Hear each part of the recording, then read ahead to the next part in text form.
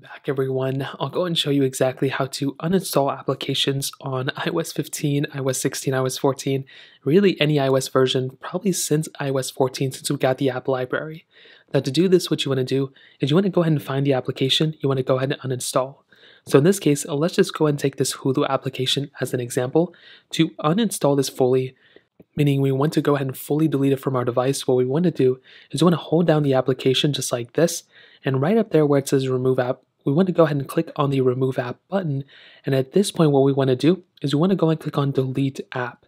Now, some people go ahead and actually click on remove app and they just click remove from home screen. That is not deleting the application. That's just going to go ahead and remove from the home screen and put it somewhere else. So if you want to do that, click remove from home screen. Otherwise, click delete app. You want to go and click delete again, and then that application will be fully deleted from your device. Now, you can also make sure it's deleted if you scroll down from your settings. You'll see a bunch of stuff here.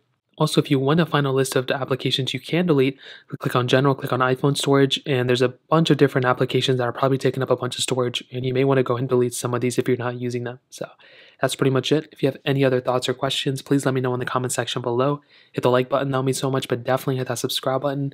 More importantly than everything else, I love every single one of you guys. Hopefully I'll catch you guys in the next video.